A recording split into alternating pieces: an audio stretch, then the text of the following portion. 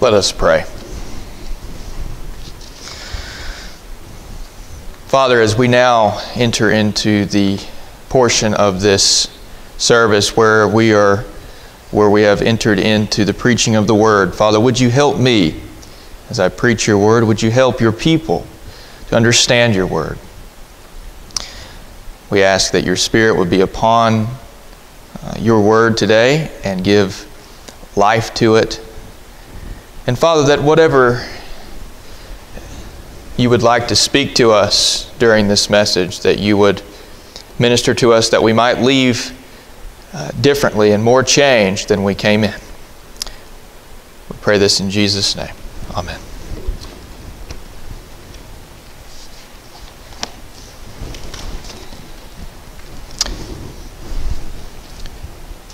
So on this Lord's Day, we're making a remembrance of the day of Pentecost.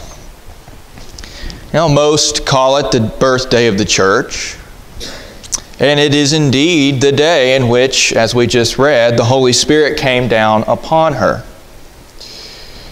Now, this was the first major working of the Holy Ghost that the apostles had seen without Jesus being physically present in body with them. Jesus, who had been with them for 40 days after His resurrection, before He ascended to His throne on high at the right hand of God, said this, "But ye shall receive power, after that the Holy Ghost is come upon you, and ye shall be witnesses unto me, both in Jerusalem, and in all Judea, and in Samaria, and unto the uttermost part of the earth." Now this word, Pentecost, is directly translated into English from the Greek word Pentekostos, which is the 50th day after the Jewish Passover, counting from the second day of the feast. It was about 50 days. This puts it in perspective. It was about 50 days since the disciples had sat at the Last Supper with our Lord, sharing the bread and wine before His crucifixion. Now, if you're following the Julian calendar, which most Western Christians do, Pentecost was last Sunday, and today is Trinity Sunday. But if you are following the Gregorian calendar, it is to be celebrated today, Pentecost. Nevertheless, June is the Pentecost season. The church has always made a special remembrance of this particular event in church history. And it's a very important event because it's when the Scriptures stop recording Old Testament Israel's history and they start recording the New Testament churches. Pentecost is also the dividing line that will set the church at odds with the rulers and the false Israelites who are not accepting the Lord Jesus as the Messiah. So upon examining the events on Pentecost, I want to point out three main things that we see here. Number one, we see the consolation as the Spirit comes. Number two, we see the confounding or the confusion as the church experiences this gift of tongues. And three, we see the conversion of many to the faith of Jesus Christ. So first we see the consolation. There was no doubt that the disciples were very nervous. This was a time of great uncertainty for them. They had been with Jesus for over 3 years now. They'd witnessed things which no words could accurately describe. They had watched Judas Iscariot turn against and betray their beloved Master. They had watched their Lord become sin on Calvary for the sins of the world. They had waited nervously at Christ's tomb as His body laid in there for 3 days and 3 nights. They waited nervously as Christ's body laid in the tomb. They had witnessed the risen Christ, who arose victoriously from the dead to prove His power and victory over sin and death. And after 40 days of further instruction, Christ ascended finally to His heavenly throne. His heavenly throne which He had left for our sakes. and He returned to His glory and the glory of the Father. But while Christ was with His apostles, He had told them, John 14:26, "But the Comforter, which is the Holy Ghost, whom the Father will send in my name, He shall teach you all things, and bring all things to your remembrance, whatsoever I have said unto you." John 16:7, "Nevertheless, I tell you the truth, it is expedient for you that I go away. For if I go not away, the Comforter will not come unto you. But if I depart, I will send Him unto you." And so these were the words at this point that the apostles in the early church were resting upon with their whole lives. Jesus had ascended, and they knew that the Lord would send the Holy Spirit, but they did not know when this would take place until it happened on the day of Pentecost. And of course, when Pentecost came, there was no mistaking that what Jesus had promised was coming to pass. Finally, their waiting for the Holy Ghost had come to an end, and they had found consolation. They had found consolation because God the Holy Ghost was with them, and He was now empowering them in their gospel ministrations. They would now have the holy unction from heaven they needed to carry out the great commission that the Lord had entrusted to them.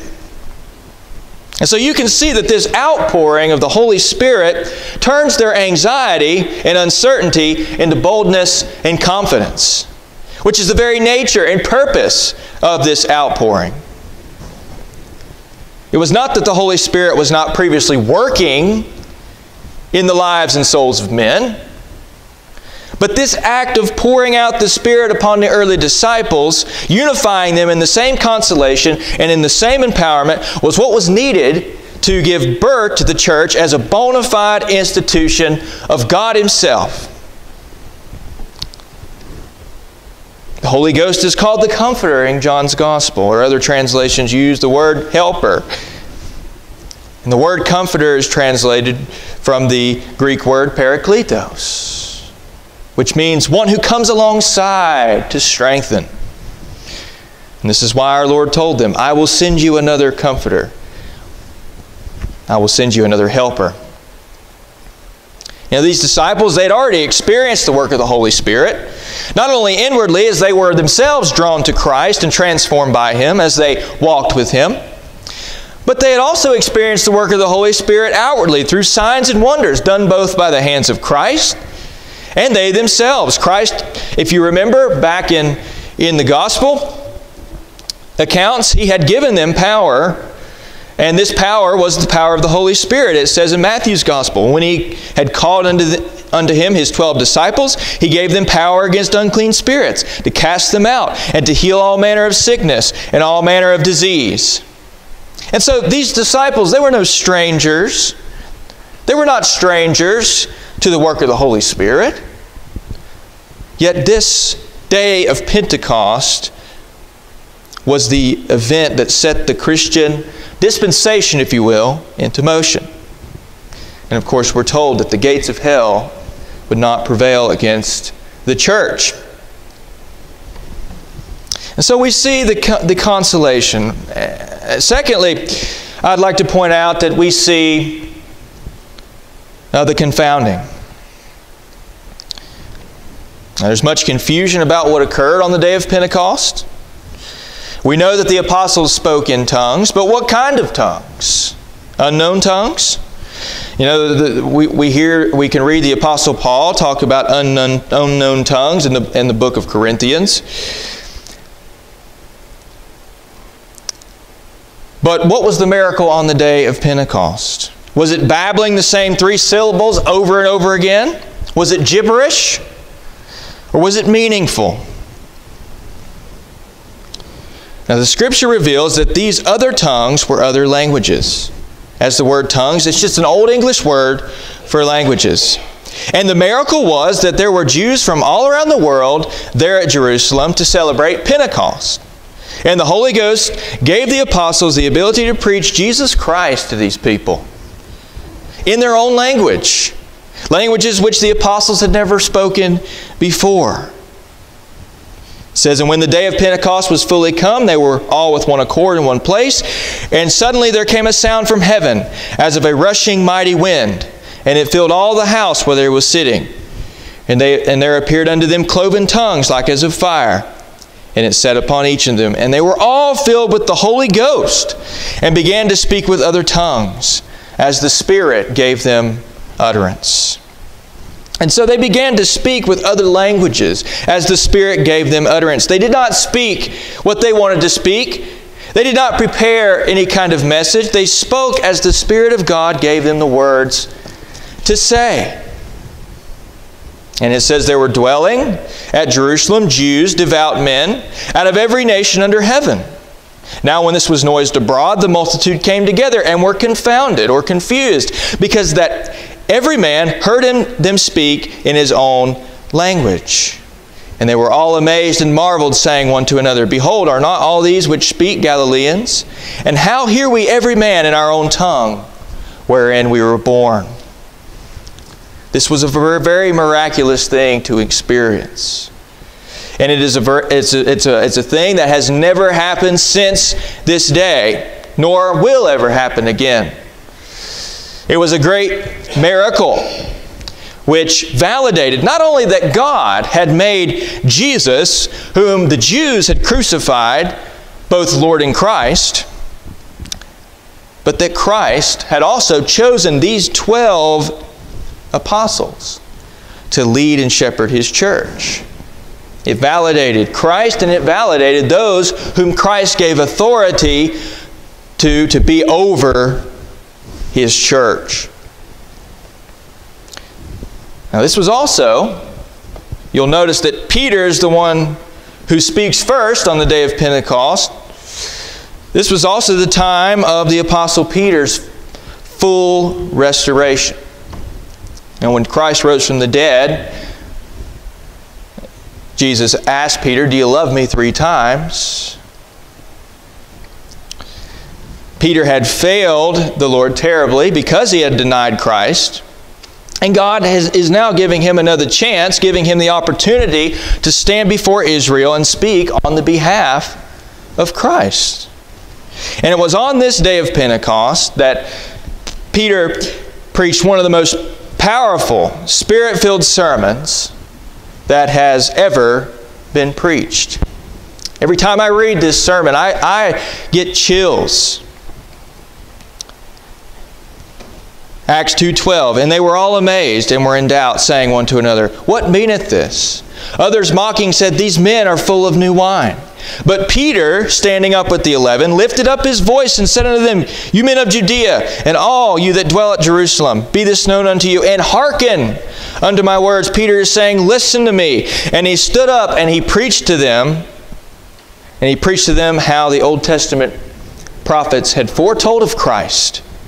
How that Christ would be crucified and how that Christ would rise again. And he told them plainly that it was they, these unbelieving Jews. He said, You have killed your Lord and your God upon the cross. This Jesus hath God raised up, whereof we are all witnesses. Therefore, being by the right hand of God exalted, and having received of the Father the promise of the Holy Ghost, He has shed forth this which you now see and hear. God is not only validating Christ and validating the church with this redemptive act of sending the Holy Spirit, but He's also giving Israel undeniable evidence that Christ is Lord. And lastly, we see the conversion of many to Jesus Christ. It was after Peter's powerful message that those who had formerly consented to the crucifixion were now being brought under conviction for it. Peter preached, For the promises unto you and to your children and to all that are afar off, even as many as the Lord our God shall call. Acts 2:39. The promise of the Holy Ghost was to be given to them. That is, believing Israel and believing Israel's children. Not to the Jews only, but also to those who are afar off, to the Gentiles, both those of Israel and and also those of the Gentiles, whom God would specifically call out by His Spirit and draw them into union with Christ. And that is the only way that a man can be saved. A person is not able to come to the Lord Jesus Christ until he is effectually called into union with Him by faith through the power of the Holy Spirit. And if you're saved this morning, God singled you out. He called you. He gave you the promise of the Holy Ghost. He drew you. He convicted you. He turned your will to gladly come to Christ, your only Savior, for the salvation of your soul. Peter speaks of being called out of darkness into God's marvelous light. And that is indeed what must occur if you will be saved. You can see in the text that Peter's message began to tear at them. The Spirit of God began to woo them, because at the end of the message it says, now when they heard this, when they heard Peter's message, they were pricked in their heart, and said unto Peter and to the rest of the apostles, Men and brethren, what shall we do? And my friends, if someone is being effectually called by God into union with Christ, they will say, as these men on Pentecost, Men and brethren, what shall we do? Just as Saul of Tarsus said, Lord, what will you have me to do? Just as the Philippian jailer said, Sirs, what must I do to be saved? If you're being effectually called,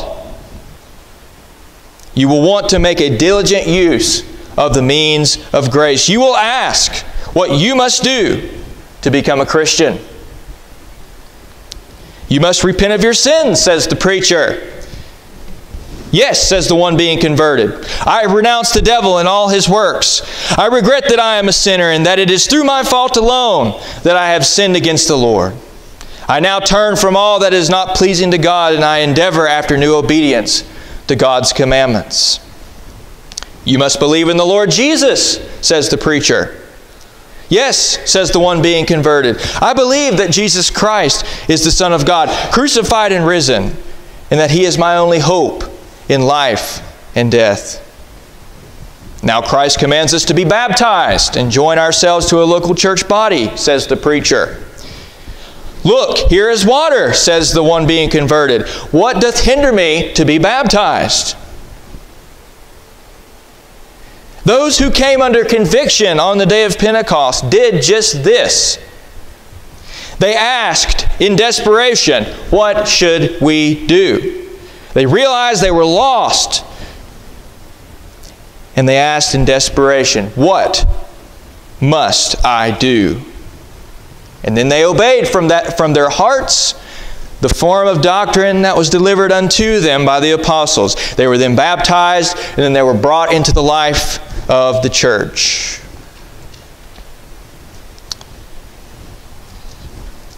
Brothers and sisters, if we long to see revival in the masses coming to Christ, what we need more than anything else are ministers who are willing to preach the Word of God in such a way that their preaching can be used as a means to bring true conviction and true conversion to the souls of men. You know, we live in a day of hardened hearts. And only the Spirit of God, through the preaching of the Word, can soften them.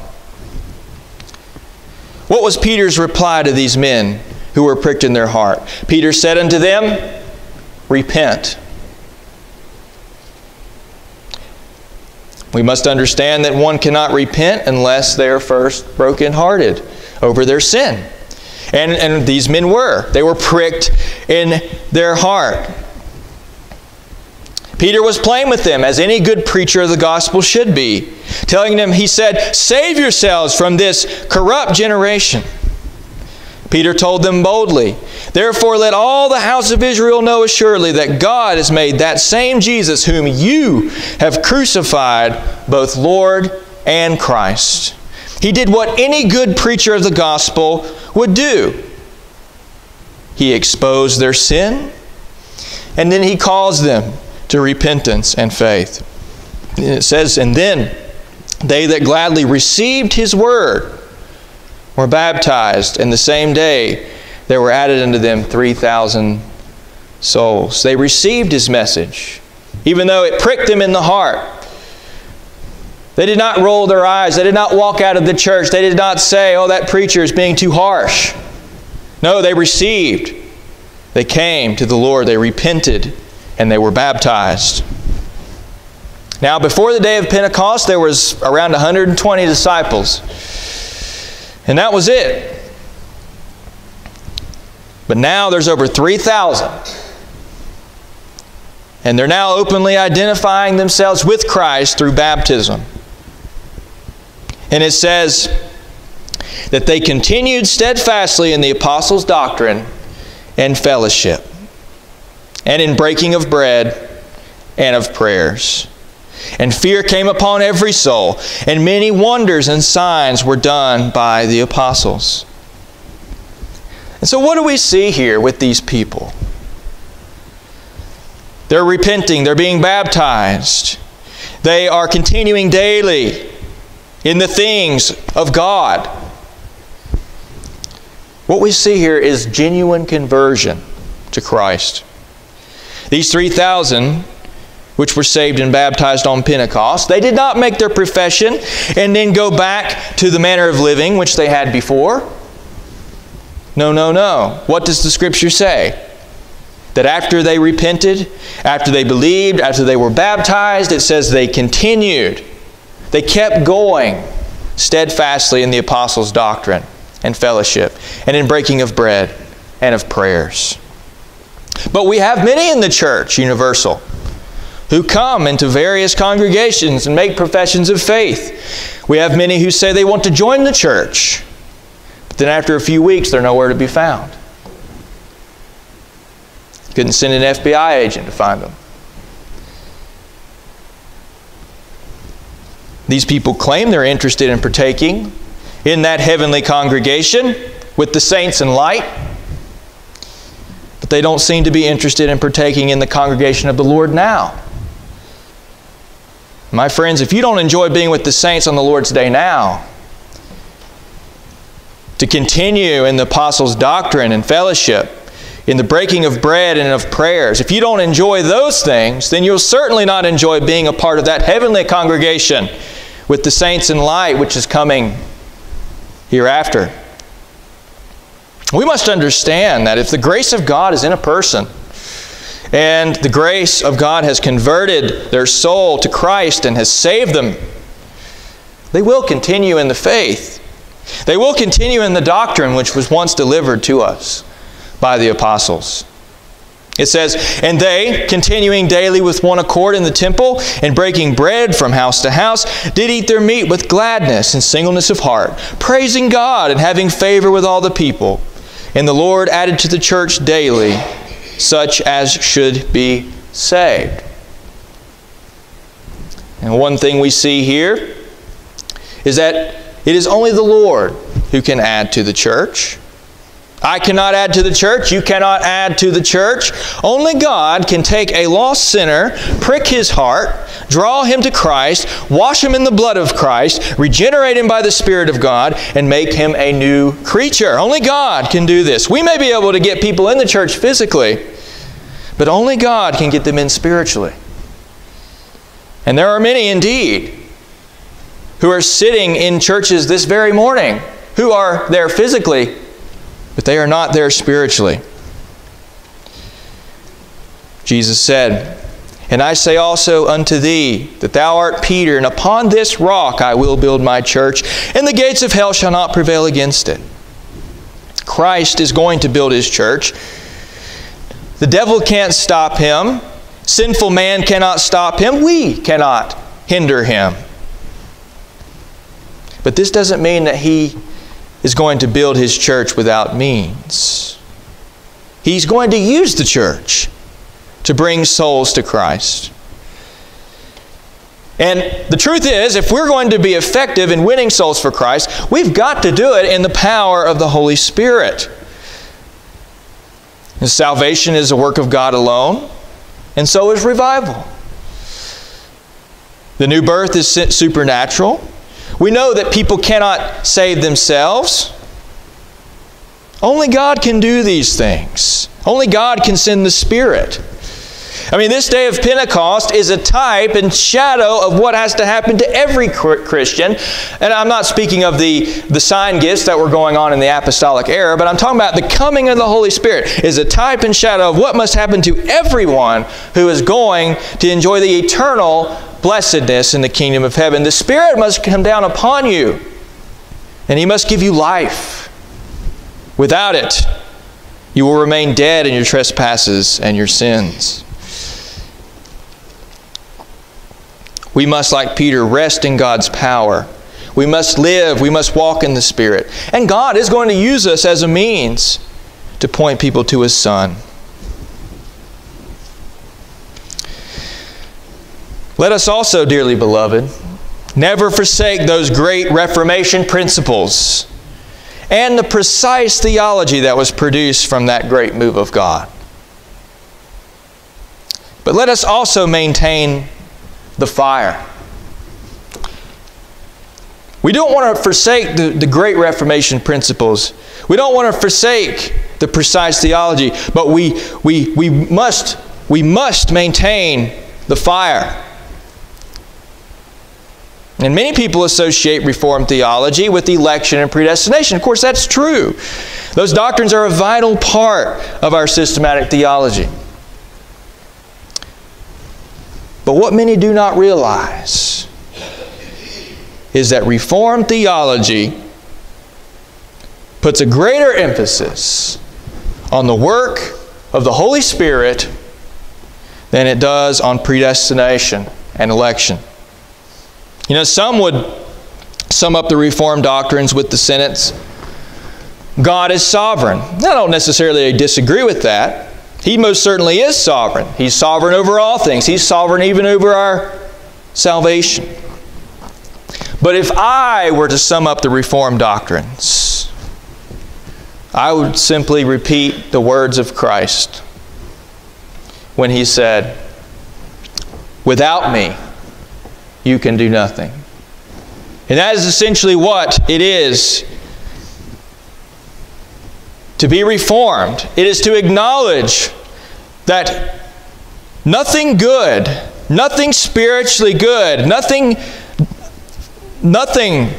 pleasing to God can happen without the work of the Holy Spirit.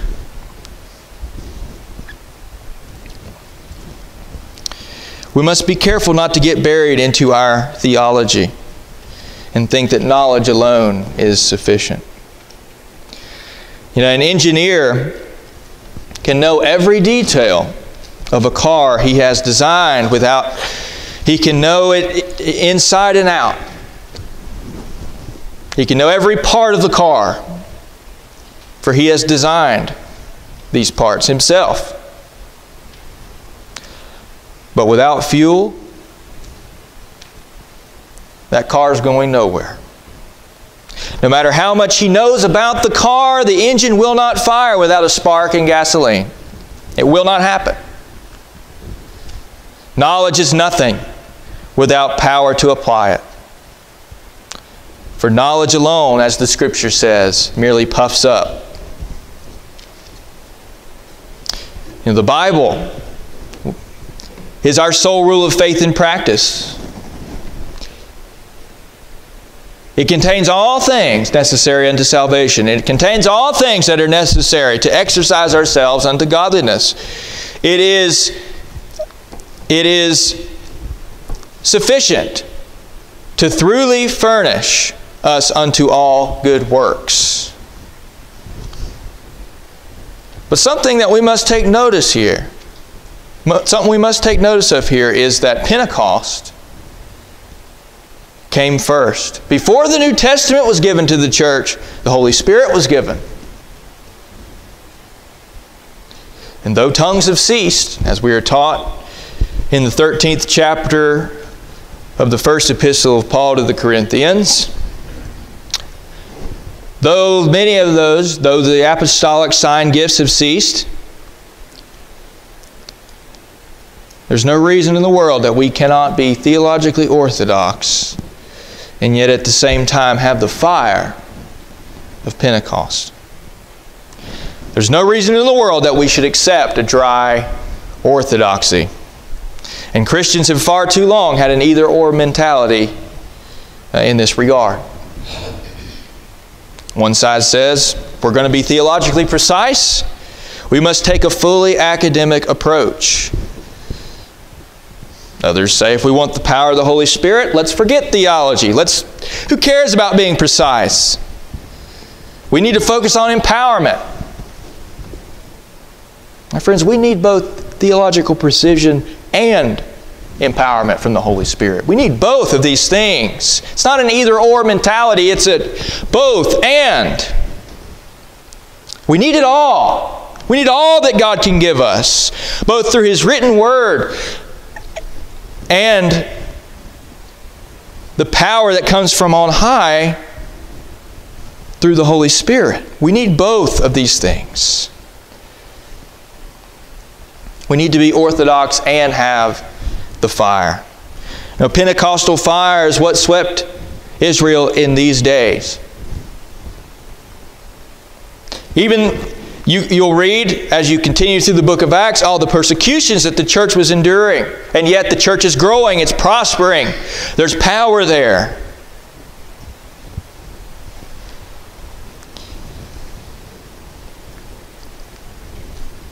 The Holy Spirit empowers us to put biblical truth into action. And any true revival starts with people who are solid in the truth. There are many so-called revivals out there that started with people they were already in heresy. And the so-called revival only deepened it. But true revival, and there have been many true revivals since the day of Pentecost.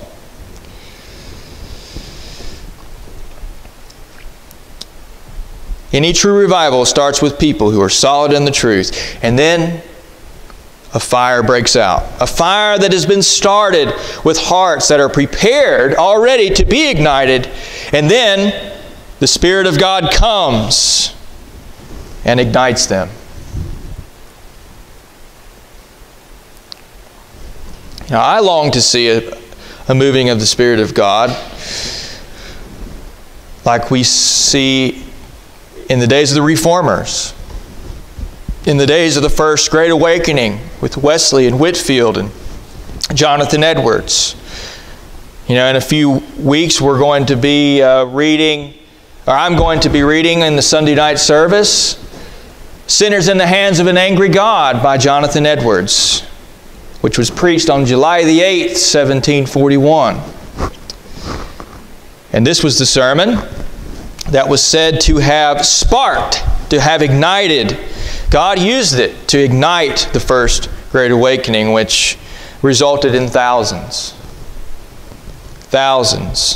of souls being saved.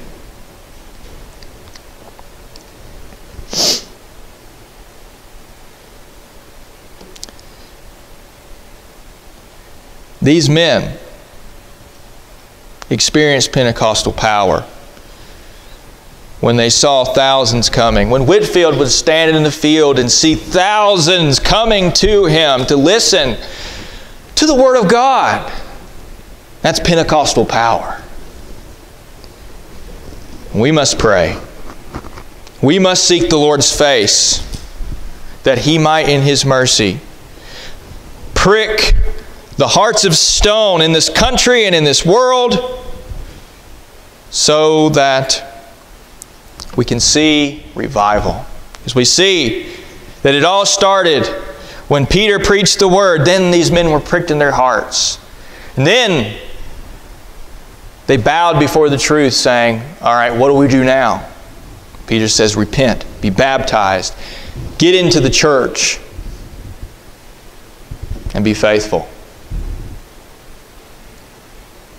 My fellow Christians, if we're ever to do something for the Lord, we must seek to be empowered by the Holy Ghost. And the only way you can seek the power of the Holy Ghost in your life is to spend time with the Lord in prayer.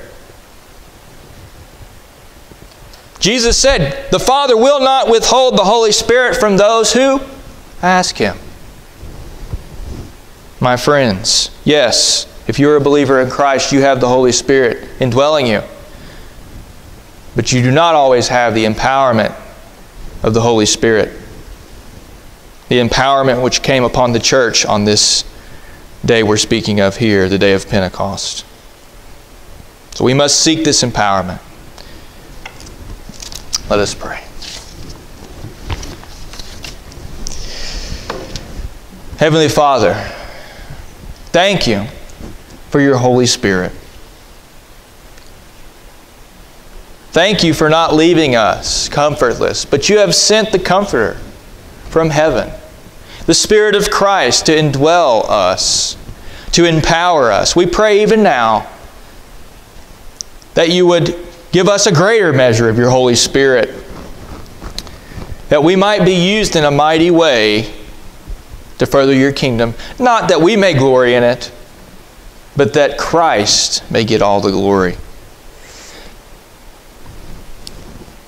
Father, we know that without the work of Your Spirit, we can do nothing. And without the power of Your Spirit, Your church can do nothing but function in its dead orthodoxy, which has no life to it. May we never be satisfied until we have not only the precise theology, but also